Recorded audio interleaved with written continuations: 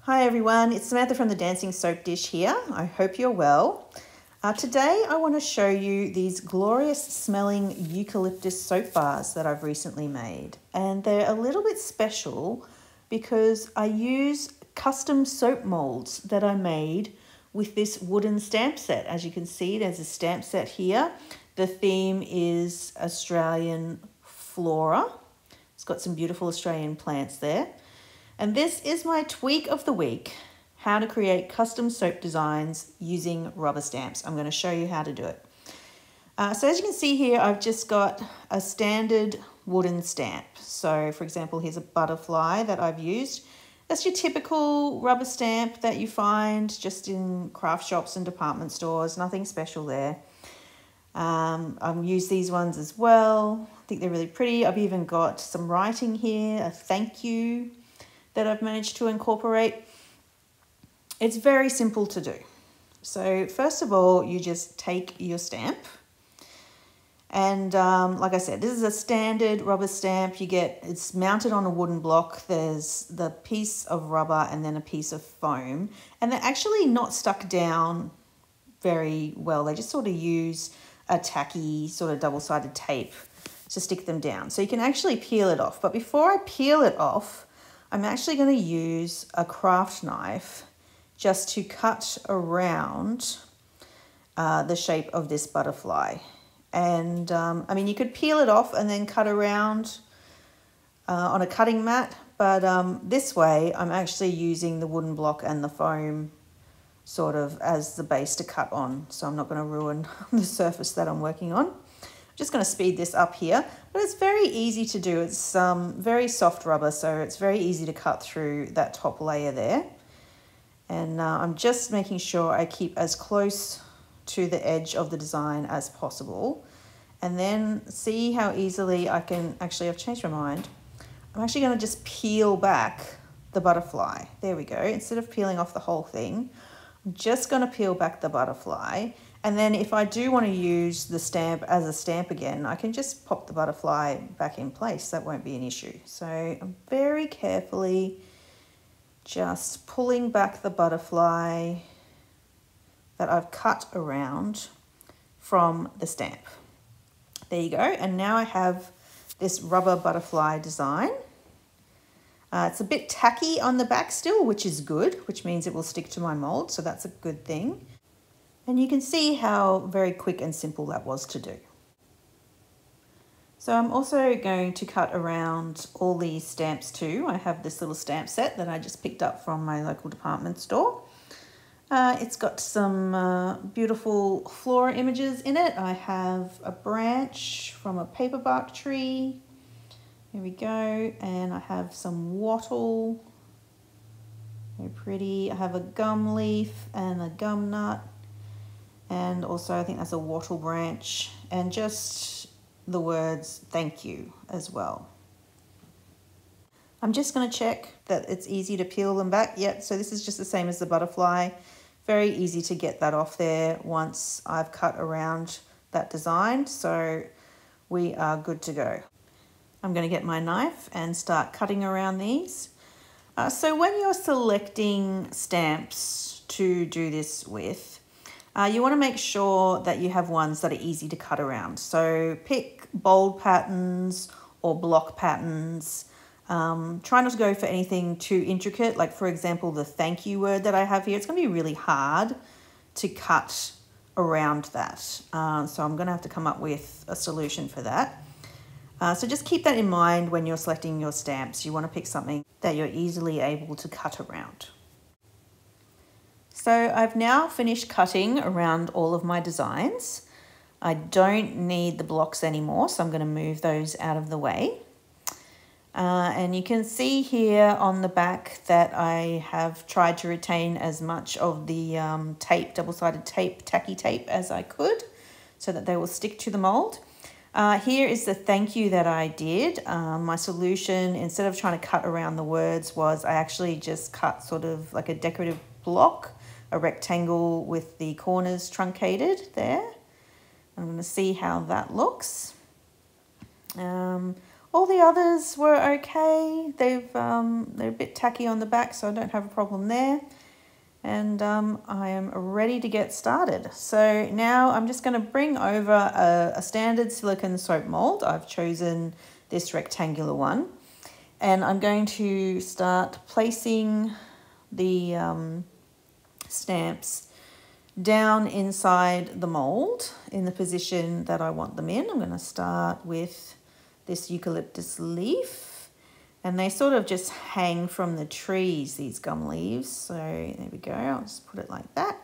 And I will pair it with, actually it's flower. So this is the flower that will turn into a gum nut. There you go, that's how they sort of look in the trees. I like that. I'm just pressing down on them to stick them down, make sure they stick to the mold as best as they can. There we go, just positioning my beautiful butterfly here. This one, I'm actually going to stick a piece of double-sided tape on it just to help it stick to the bottom of the mold. I don't want it moving or floating when I pour my soap in. So that's an easy way to do it. Also spray adhesive. I don't have any spray adhesive, but if you do have some spray adhesive and your stamps aren't quite tacky on the back, just give them a spray before you push them down into the mold, just to get them to stay there. There we go. Here's my wattle flower and my wattle leaf. I'm going to position those two. Yeah, I like that. Very simple to do. And lastly, my paper bark branch. There we are. Just pop that in there. So there we go.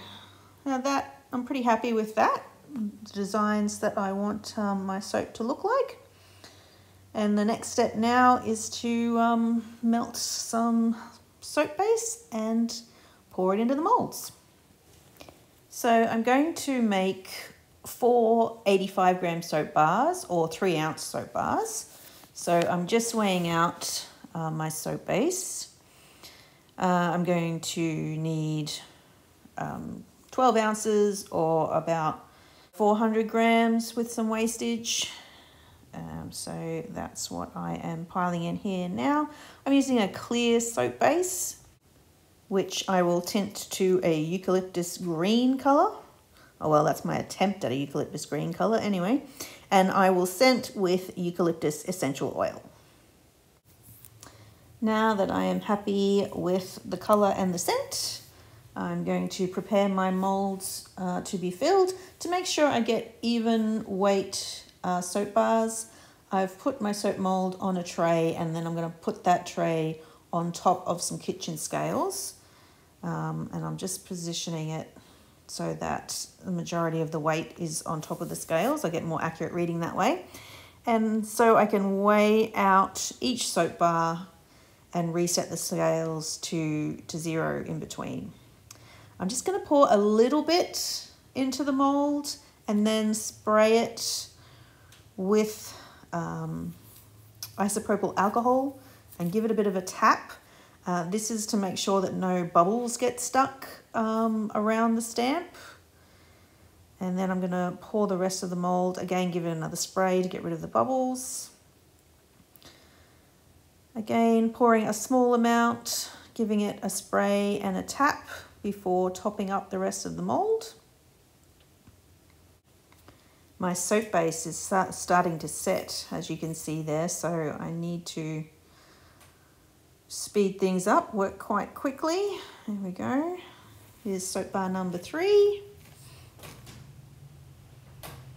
So it's a very simple process once you've cut your rubber stamps out, to just position them in the mold. Make sure they're stuck down so that the soap won't seep underneath them, and then pour your soap on top. There we go. And just add a little bit more to top up each of them. There we go. Looks like that soap set just as I poured it. And I'll let those set overnight. So here we are the next day. It's time to demold these. So I'm just going to ease them out of the silicone mould. And the stamps are still stuck in them, but that's fine. That's what I expected. But by the looks of it, not too much soap has seeped in between the rubber stamp and the mould, so that's really good. Maybe just a little bit on that one where the bottom wasn't quite as tacky. There we go. So that shows you how important it is to make sure that those stamps are really stuck to the mould. Now I'm just going to get my knife again, and I'm just going to try and use the knife to just sort of pry up a corner of the mould. Just sort of push it forward so that I can pick it up with my fingernail, or so that the edge of the mould is pushed up so I can peel it away from the soap. There we go. Yeah, that looks pretty good. It says thank you. If there are any frayed edges or soap overhanging, you can use your craft knife to carefully clean that up. There we go. There we go. Thank you, that's what it says. Okay, I'll try and peel back this butterfly very carefully. There we go. All you need is just one edge to come up, and then you can pull away the rest. There we go. I really love that. It's a really nice look. And I think the thank you looks good, even though it's in a block, it works, and I think it's much neater than if I'd tried to cut around the words. That could have ended in disaster. Next, I'm trying to pop out this wattle mould. There we go. That's looking pretty good too. Just got a little bit of soap that's overhanging one of these leaves here, so I'm just scraping it back with the knife. And there we go. Can pull that back there. Just cutting off a little bit of overhang. That looks good too. So yeah, so this one you can see the bottom wasn't stuck down as well because I was missing some of the double-sided tape. I probably should have stuck that down with something else. So yeah, I'll need to clean that one up a bit, but it's okay. And here's the gum leaf. That came out really well.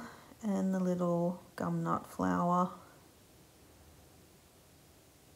Beautiful.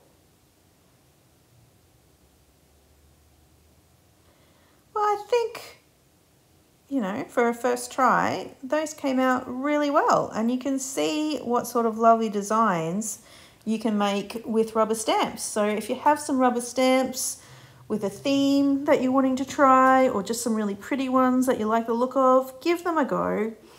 And you can make your own custom soap molds with rubber stamps. Well, I hope you enjoyed today's tutorial and tweak of the week. If you love what we do here at the Dancing Soap Dish, please like and subscribe. Don't forget to check out all our other tweaks of the week in their special playlist on this YouTube channel. That's all for today. Thank you so much for watching and enjoy.